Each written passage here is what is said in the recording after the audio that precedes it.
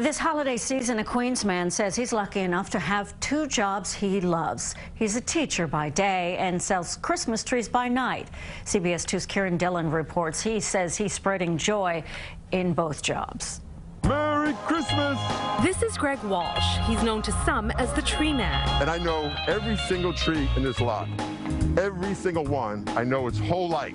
When he's not taking care of business or playing Santa's elf at one of his 5 Christmas tree locations. Where else can you do this and see the little kids' faces light up? He's a special ed teacher. I've loved teaching. The whole school day is here. Even more challenging in these times, he's doing it remotely. I'm good at bringing kids out of their shells. That's what I'm good at. And I'm getting goosebumps. But now, 'tis the season, as they say. So when the school day is done, Greg turns his attention to his trees. For more than 3 decades, this has been his seasonal business and his passion. Like everything else this year, there was uncertainty about it. Question, would there or could there be any business? People are so happy we're here. I've been doing this for 35 years.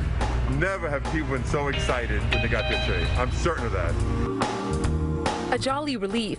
And for Greg, another part of this season of giving is that it's his season of giving away trees.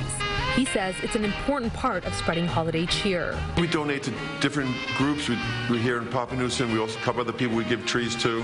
Susan Brussman is the executive director of the Papenhusen Institute in College Point, Queens, a cultural center that offers free and low-cost programs to the community.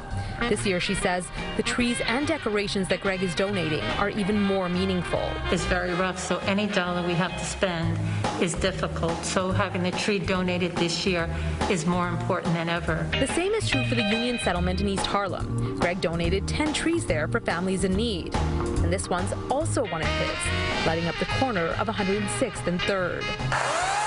It was a good holiday season for Greg's trees this year, hopefully a sign of things to come.